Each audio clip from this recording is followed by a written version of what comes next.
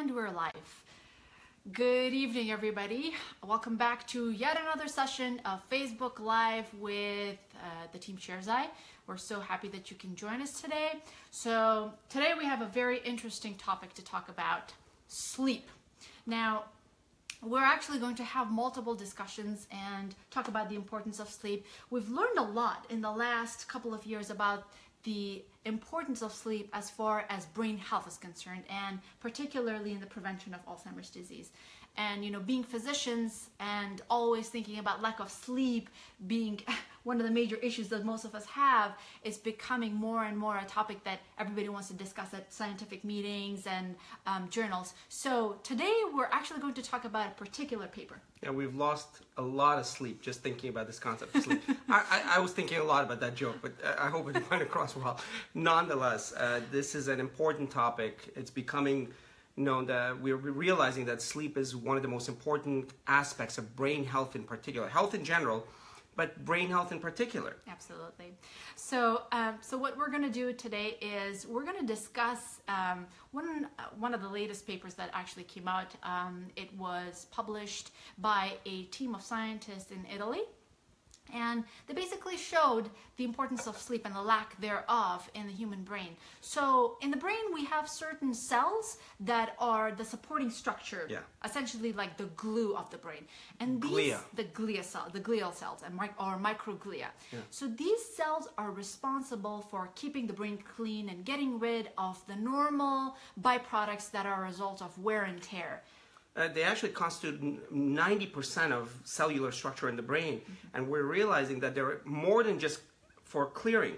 They now realize that they're also part of memory processes as well, so their function is becoming better known.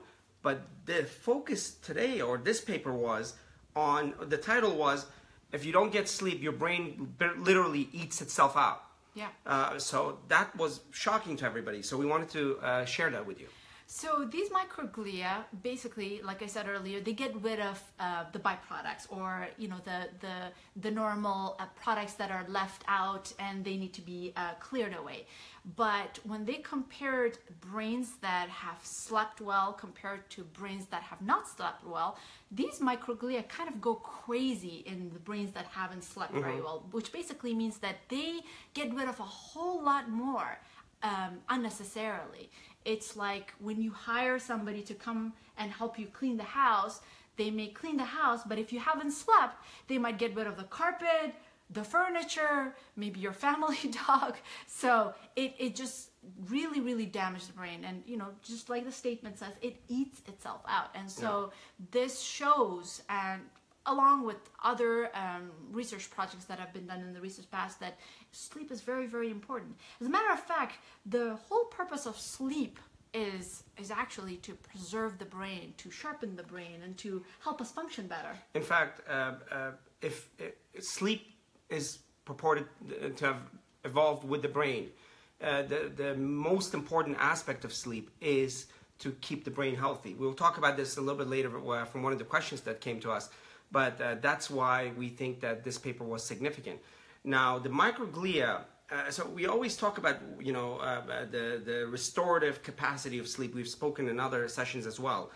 But the microglia have this capacity every night to, the axons, even the connections of memory that are faulty, it actually gets rid of it. Yeah. It gets rid of connections, literally connections.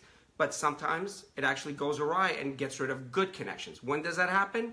When you don't get good sleep. You actually lose brain volume, of course, in small amounts, but over time and large quantities, it accumulates to significant damage to the brain. This is one study that needs to be reproduced and validated, but still quite interesting. Absolutely.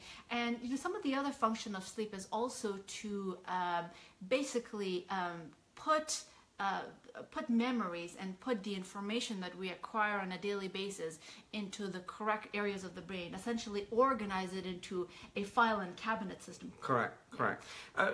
Before we go on, if you have any questions, please share it with us. We have some questions that have been sent to us already, so we can work on that. But in the meantime, if you have any other questions, be it about sleep or other aspects of the brain, we're open to it. We can actually start by addressing one of the questions that somebody sent us on Facebook. And, she was basically saying that is fixing the sleep disorder prevent Alzheimer's disease? Does just addressing the sleep disorder get rid of Alzheimer's disease? And, the simple answer is no. Prevention of Alzheimer's disease requires a more comprehensive approach, which basically means it's not one disorder, it's not one sleep pattern problems, it's not only nutrition, it's not only physical activity, it's all of them together. We've said this in our book. When you look at our book, it's coming in September. When you read the book, we're not saying that we're curing Alzheimer's. There are people that actually say that once you have developed Alzheimer's, you can cure it. There's no evidence to that. That would be irresponsible of us to say that. We're saying that if you're at risk and you have certain risk factors, and a great majority of people who do have risk factors, if they take on a comprehensive approach to prevention, which very few populations do, and where we were, and Loma Linda, there are populations that actually take on this comprehensive approach, that you can actually prevent the disease within normal lifespan, within 78 years of age. That's what we're saying. And this is actually not very controversial when you look at it in that context.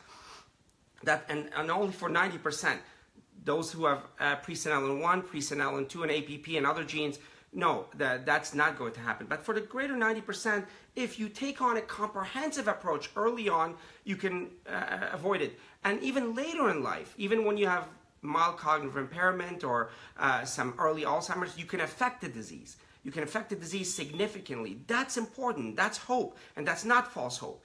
That's actually data-driven. There's nothing we're saying in many ways that's different. There are many papers that have shown diet works early on, exercise works early on.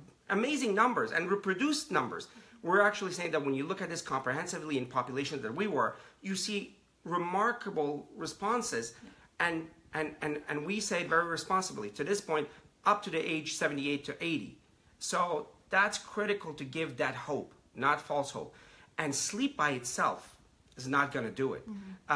It's restorative sleep plus a whole slew of other things together that will actually give you more and more success. Now, what you did in your paper in stroke showed that with just diet, that it's not all or none. It's not binary. Absolutely. And that I believe that's one of the best news that people can get. A lot of us, when we talk about a healthy lifestyle, most of us feel like either I stick to a very healthy lifestyle or I'm not going to benefit from it at all. Quite the opposite. We've actually seen that by making small incremental changes, statistically speaking, the chances of cognitive impairment, stroke, or other brain diseases actually go down.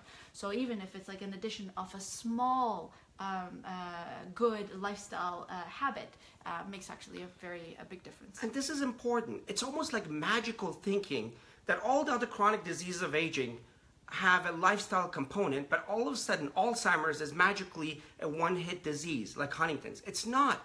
We've known this. It's a cumulative disease overlaying a genetic risk profile that gives you a whole range.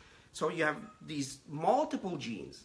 And a disease like Huntington's, it's one gene, chromosome 4. Your father has it. The son will get it at a certain age.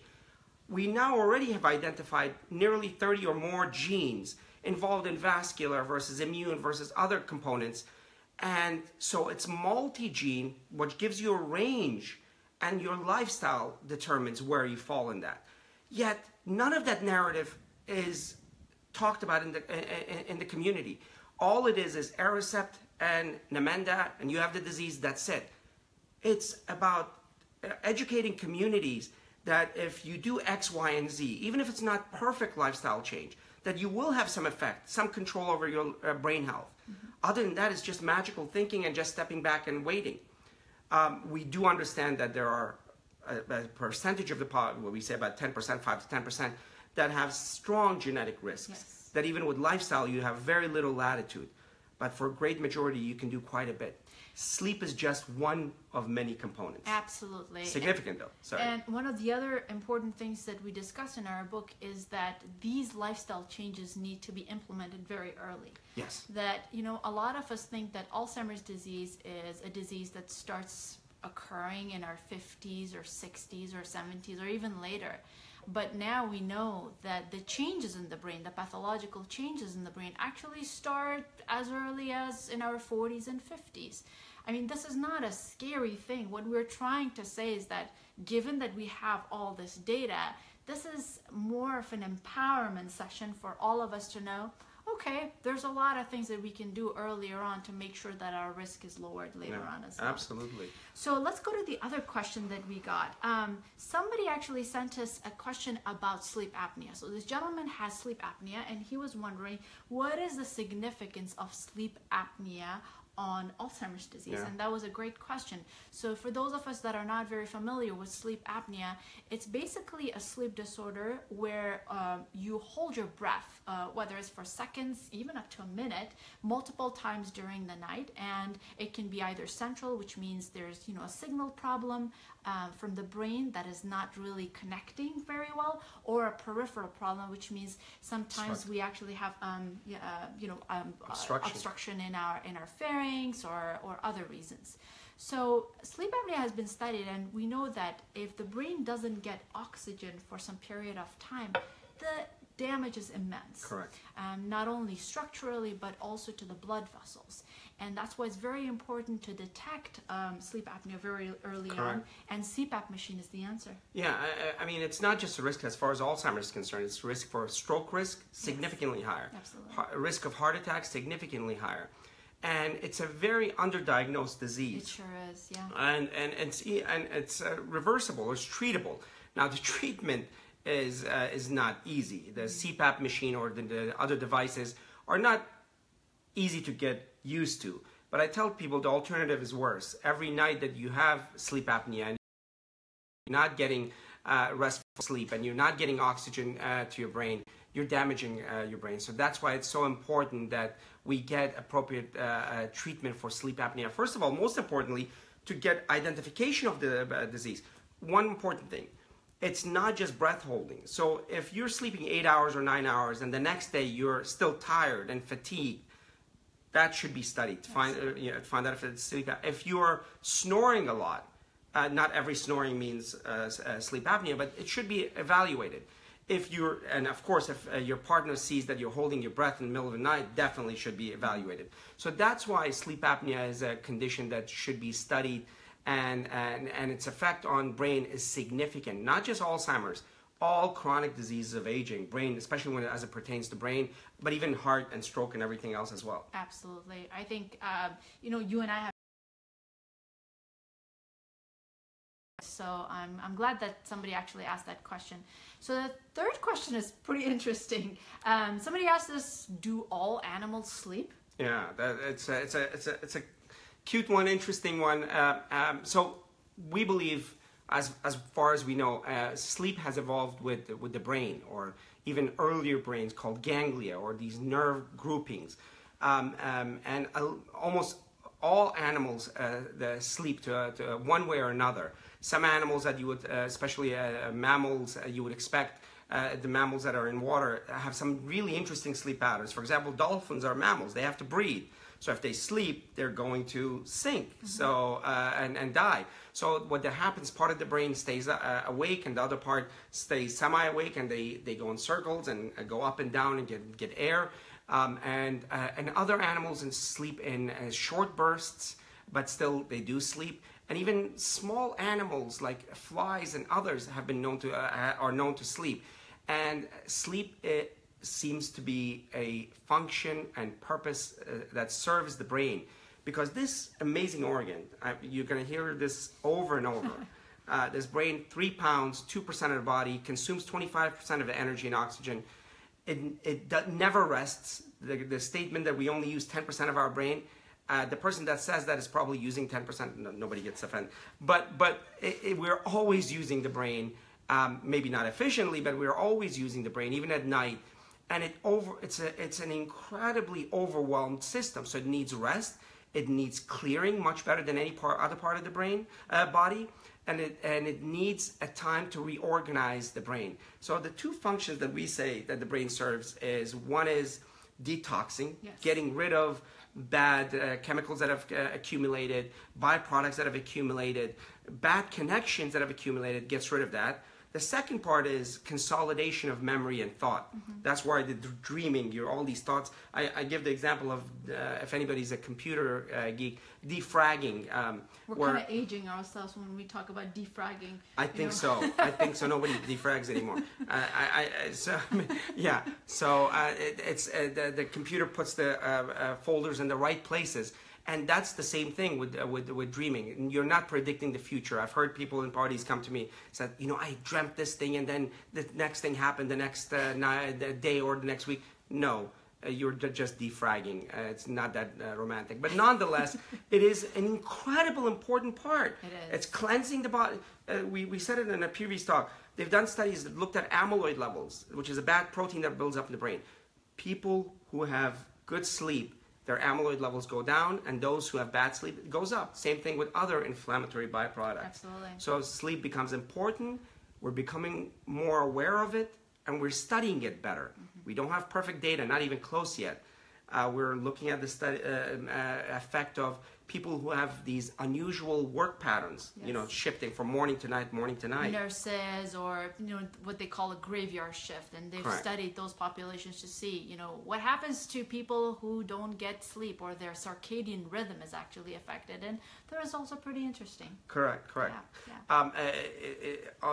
And short term, they've done studies on your ability to think and focus and memorize.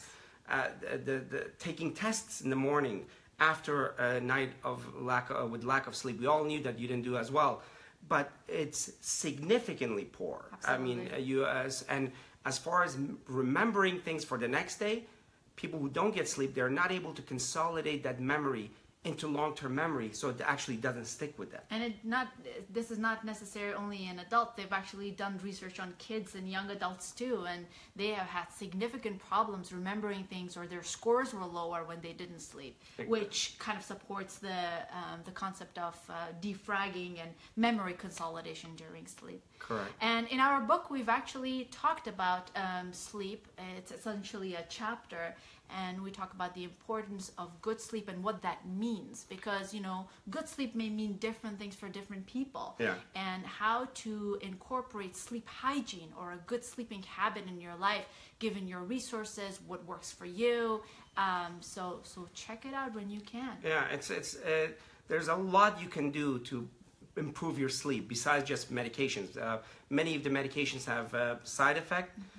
And many of them, you feel like you had good night's sleep, you're knocked out. But as far as the cycles of sleep, which we'll talk again in another session, the 4 phases plus the REM sleep, you don't get good cycles. So therefore, you can damage the brain. Sorry about our dog barking inside. I think he didn't get good sleep last night. But nonetheless, I think it's important to talk about. And in one session, we actually wanted to show what a good sleep room looks like. Yes. A bedroom that's actually optimized for good sleep. There are about 17 to 18 to 20, it depends on what elements that you can change in your bedroom that gives you optimal sleep. The most important thing you can do, one of the most important things you can do for your brain. Yes. So we will talk about that in another session. And especially because we spend about 1/3 of our life sleeping, it better be something that requires a lot of attention. Correct. Well, I think that's it for today. We've addressed all the questions that we got. Stay tuned. We will get back to you next week with another Facebook Live session. Please, if you have any questions, or if you think that there's a topic that is of interest to you that hasn't been discussed already, and I'm pretty sure there are a lot of topics, we would be happy to take them on and talk about it. And post your questions for us. Thank you for joining us. We really appreciate it. Thank you. Go to our website, teamshareseye.com, and check out our book. You can actually get it from any bookstore. It's for pre-order. And all the profits go to charity for the communities for their brain health. Exactly. All the profits go to an initiative where we're basically creating brain health workshops for the communities. And you can pre-order the book, and along with it, at this point, you can also get a nutrition and a recipe packet that we think is awesome. Yes. And it has a lot of foods and recipes that you can use at home. And I had the most important part in that recipe component and You did? films. Yeah, I was What the was it? taster. Yes, she was important she was doing job. the easy thing, the cooking, and Yeah. I was the taster. And I wouldn't know if they're good if you that's hadn't true. tasted That's true. them. That's true. Okay. Yeah. Thank you so much. Have a good day. Bye.